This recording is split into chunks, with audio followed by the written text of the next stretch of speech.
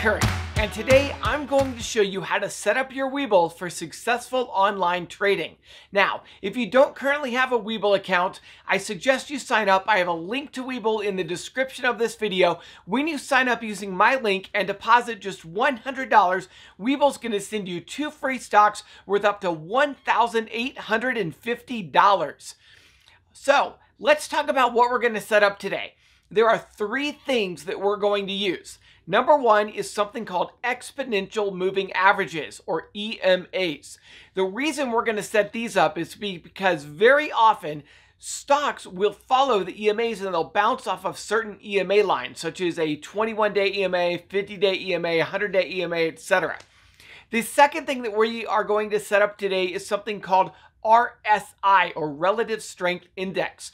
This is an oscillator, and when the number drops below 30, it can indicate that a stock is oversold and about to turn around and start going back up. When the number gets over 70, that can indicate that a stock is overbought and will turn around and start coming back down.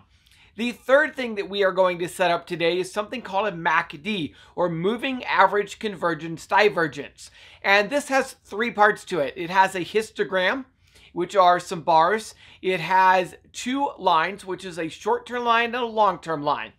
And the MACD can give us a very early indication as to whether or not a stock might be starting to turn around. You can very often see a turnaround on the MACD histogram before it ever even shows up on the chart. And so we are going to use these 3 indicators, and typically when you're trading, you want all 3 indicators to be in agreement before you buy or sell a stock. So, let me show you how to set all 3 of those up on Webull. All right, the first thing that I want to do is show you guys how to make changes on the market screen. This is the little globe with a circle around it. And some of you guys have asked how to change some of these out. Now, first of all, if your screen isn't big enough, you're not going to see all of this. But for whatever you do see, all you have to do is click on any widget and then click Add a Widget and then select whatever it is that you want to add. Once you've done that, the next step is you're going to select what you want, and then whatever you don't want, just right click on here and then come down to remove whatever the widget is, in this case options. So that's how we add or remove widgets from the main market screen. You can also move these around and drag them up and down, and however you want to lay this out. It's entirely up to you. All right, let's get into the stock side of things. Now, on stocks, there are 3 different things we're adding. The first is going to be called Exponential Moving Averages. If you don't see EMA up here, go to All Indicators and then go down to EMA and click it. The next thing you need to do is we need to set it up to get our lines correct. So you're going to come over to, you see your EMA here, you're going to click this little icon right here. And then what you want to do is you want to change your inputs to 5, 10, 21, 50, 100, 200.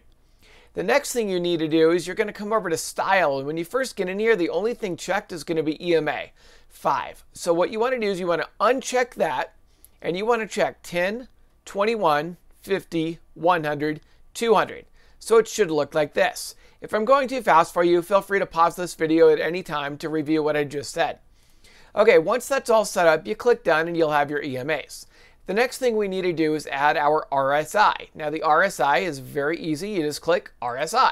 By the way, you need to be on this indicators right here in order to see this. If you're starting out in drawings, you're not going to see any of this. So make sure you are on indicators. The next thing we need to add is the MACD. All we have to do is come up here and click MACD. Now again, if you're not seeing any of this, just click All Indicators and scroll through and just add whatever it is that you're missing. Okay, the next thing is sometimes these will be too big, too small. You can just kind of adjust this down and up if you want to see more of the chart, less of the indicators, however you want to do it. The last thing is also sometimes you're going to start out with the lines, and so you want to make sure you're on candles so you can clearly see candles. So what you want to do is you want to click Line Style and then go over to Candle, and that's how you'll get that set up like this. So if you follow that, we have line style candle, and then we have our indicators, and we have our EMA, RSI, and MACD. And then, of course, you just have to change the EMA to do 5, 10, 21, 50, 100, 200. And then the styles select these 5. And that's it. You are set up and ready to go for trading. It is literally that easy. Like I said, Webull is very easy to use. It's very easy to set up.